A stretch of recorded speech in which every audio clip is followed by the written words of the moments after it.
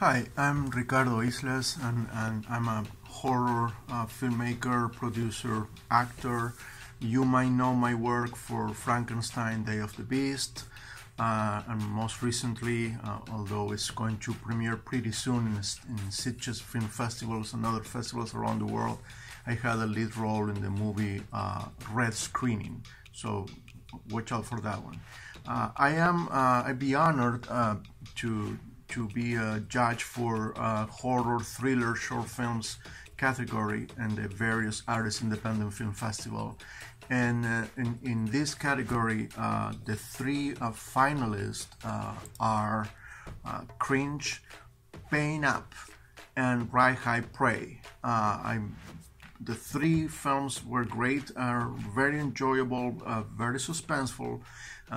Some of them very scary, which is great in this category. I picked the winner because of its really outstanding acting and very timely topic, and the winner is Cringe. It really, I didn't know where it was going. It was surprising. The plot twists were great, but again, I think one of the main qualities in this little gem is how great the acting was. So congratulations to the producers and the actors and writers of Cringe, and I'm looking forward to see more of your work in the future. Take care now.